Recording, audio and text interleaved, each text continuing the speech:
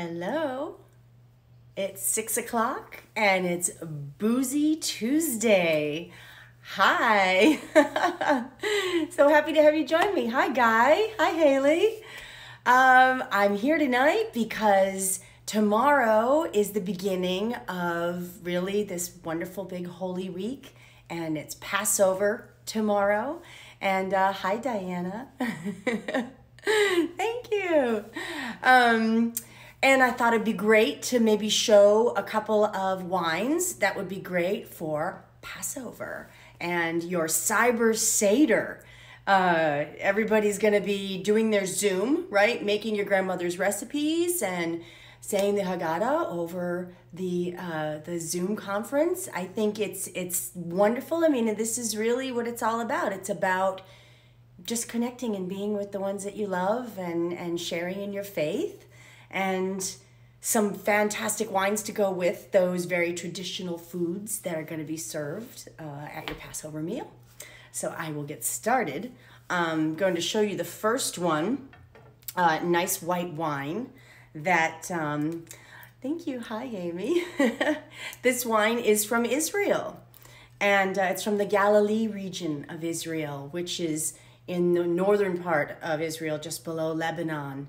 And this is an Italian man, Leonardo Recanati. He went there in 2000 and partnered with one of the Israeli winemakers there, and they built this beautiful vineyard where they're making sustainably farmed and kosher wines in that area. They've got I would love for you to go onto their website. Thank you. Hi.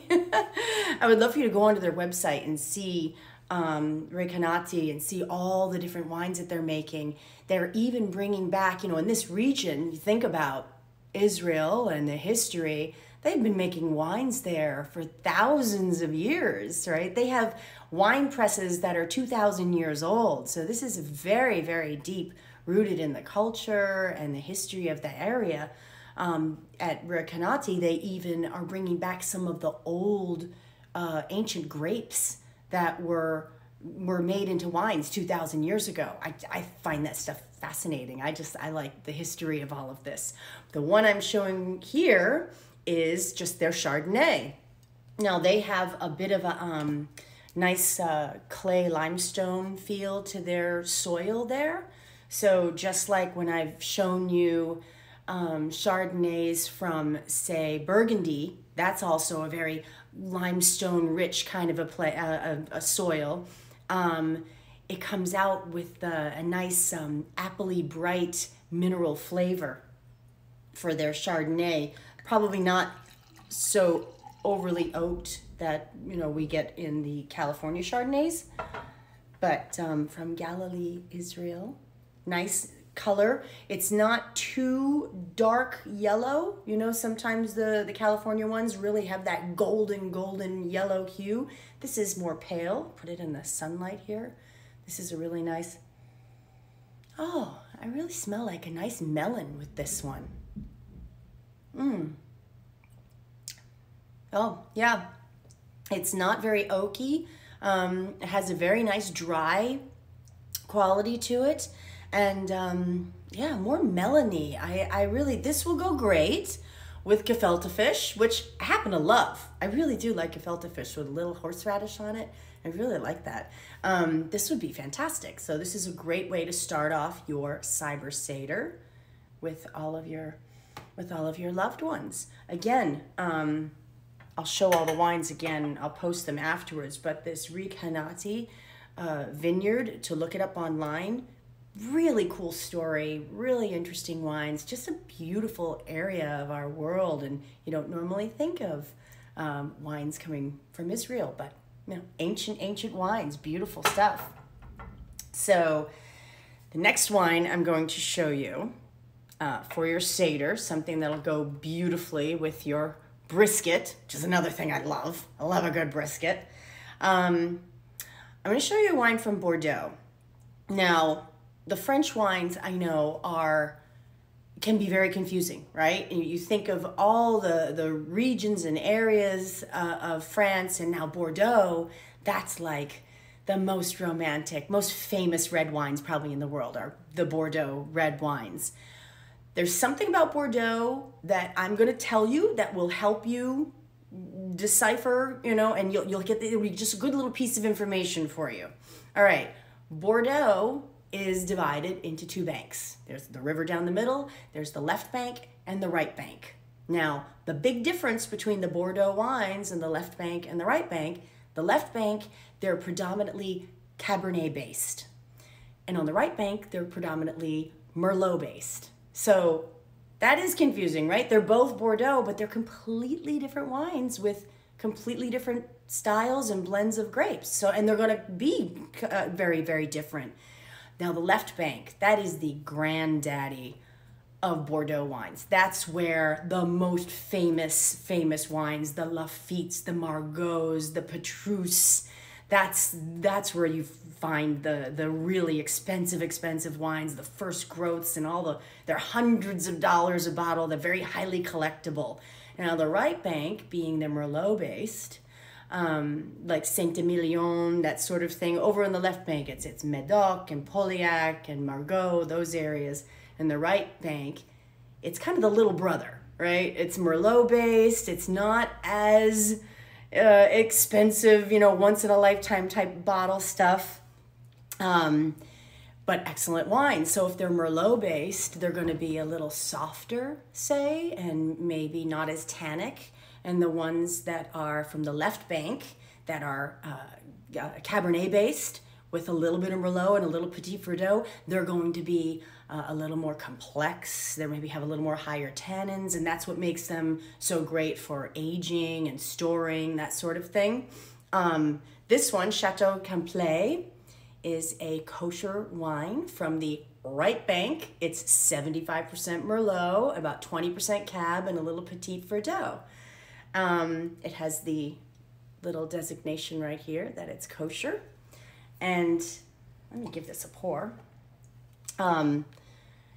I do think, yeah, the wines in Bordeaux can be, I mean, some of those ones from the left bank, I mean,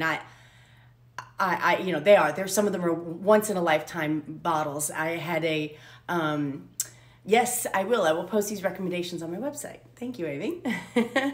I had a friend of mine that had an amazing cellar, and for my 30th birthday, he served a bottle of Petrus from the year I was born.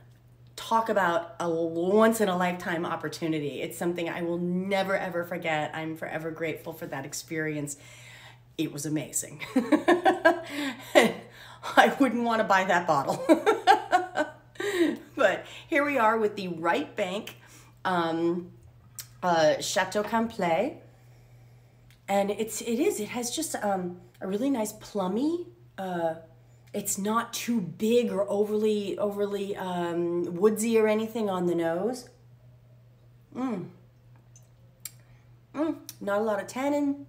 Just a nice table wine. Really, very low tannins on this. Nice Merlot, kind of velvety, very soft, beautiful to go with brisket, something that's been cooking for a very long time. It's going to have all those nice, rich flavors. This will complement it. That's really lovely. I brought another bottle. So again, here's the Chateau Complet, and a lot of the times you'll see for Bordeaux, as I pulled this one out, you'll see a Bordeaux it'll say Saint-Emilion. That's on the right bank. So I just wanted to show you this one. So it's the Bordeaux Saint-Emilion. If it says Médoc, or Pauillac, it's on the left bank, which is what? Cabernet based. If it's on the right bank, it's Merlot based. So see, you got a little information in your pocket. You're going to be a little dangerous next time you go on a wine list. And you see that when you get a wine list, right? And they'll say the French wines and they'll break it down. Bordeaux, you'll see Saint-Emilion, Pauillac. Well, now you need to know which ones are right bank, which ones are left bank, which ones are going to be softer and smoother, and which ones are going to be a little more complex. Right? We're all learning together. I'll share all my knowledge with you, make you a little more dangerous in the wine shop. That's the goal, right? So those are great for your cyber Seders, and I hope you all have a wonderful time with that. Now we have Easter coming as well, and I look at Easter with the traditional Easter dinner, right? Ham, scalloped potatoes, asparagus, fruit salad, rolls, very, very traditional Easter dinner. And I think this is a perfect time to start rosé season. Absolutely fantastic wine to go with your ham, with the scalloped potato, with the fresh asparagus, the spring asparagus. Now, this one is Chateau Montaud, and I get this all the time. This is a rosé from Provence, from Côte de Provence, and you'll notice the light color, very traditional of the south of France. It's almost pale, like you see the pink in my sweater. This almost has an orangey kind of a hue to it. You'll notice when you see rosés, and this is kind of a fun thing to do, buy a couple of different rosés from different parts of the world. Like some of the Italian rosés are very kind of pinky, and the ones from the south of France are almost like pinkish orange.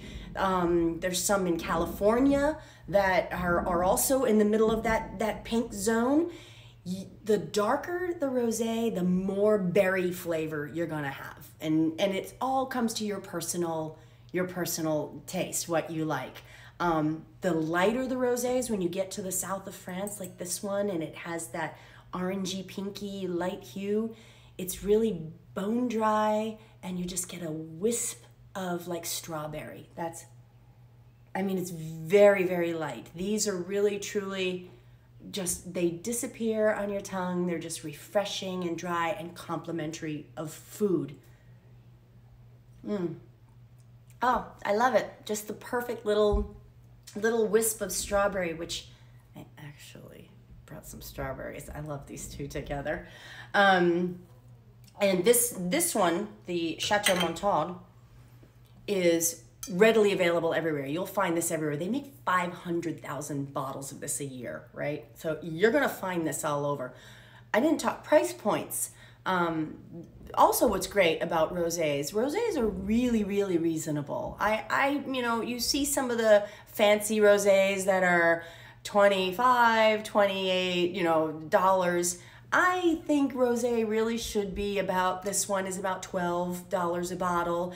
There are other ones anywhere between like 11, 12 to 16, 17. You're getting great bottles of wine for really reasonable prices. So this one, I know you've seen this. This is everywhere. I love showing wines that when you go into your wine shop, you're going to say, oh, that's the one. We've seen this all over the place. So really, really great price point, right, Amy? I'll go back to our Chateau Camplet. This was about $15 a bottle. Again, the ones on the right bank, the Merlot-based ones, are going to be much more budget-friendly, really great food-friendly. Have you had this one, Amy? It's really nice. I know everybody loves to, and I've had Seder with you, Amy, and everyone loves their Manischewitz, but you can drink some really nice kosher wines at dinner as well. And then the first one that I showed was the Ricanate from Israel, from Galilee. And this one was about $17 a bottle. I really like this. This is just very smooth, very dry, really, really nice dinner wine. Goes perfect with your cyber Seders. And again, for your Easter, what a great opportunity to kick off rosé season, right? We'll be bringing it right through summer. They don't call it porch water for nothing, right? It's just a nice, relaxing, easy bottle of wine, a little bit lower in alcohol. These are usually around 12%, 11.5%. The reds were around 14, and the Chardonnay's about 13.5 percentage. And it does make a big difference when you're having a little 11.5% bottle of wine that has, you know, the alcohol. Ugh, that's what I'm talking about. The alcohol content. When you get into those big, huge Chardonnays that are 14.5, or some of the big Cabernets that have, you know, 15, or the Zinfandels, that's a lot of alcohol in a glass of wine. So we like our nice, fresh glasses of wine that you can have while you're preparing your dinner, serving your dinner, enjoy with your family and friends via Skype or Zoom or whatever, however you're doing it. I've been enjoying some cocktail hours with my friends. That has been really, really fun. And we're going to plan one with my family, hopefully this Sunday for Easter. So go call your wine shops, place your orders. They're being wonderful. They'll deliver it right to your car. I got all of these in Fairfield at Moe's, my friends at Moe's. Love you guys. And I wish you all a very happy Passover and connecting with your friends and your family. Enjoy some good wines, right? No need to just choke down the Manischewitz anymore. You can have some really nice wines. And also all of these wines are available on wine.com. If you are online and you want to order things, you know, wine.com is great. They've got everything. Wine Direct is another one. So happy Passover, happy Easter. Enjoy being with your friends and family. I've enjoyed being with you, and we'll see you soon. We'll do it next week. We'll think of something more unique, something more springy. I got some tricks up my sleeve. Remember, left bank, right bank. You learned something great today. You're a little more dangerous in the wine shop. Cheers, everybody. Mwah, mwah, mwah. See you all soon.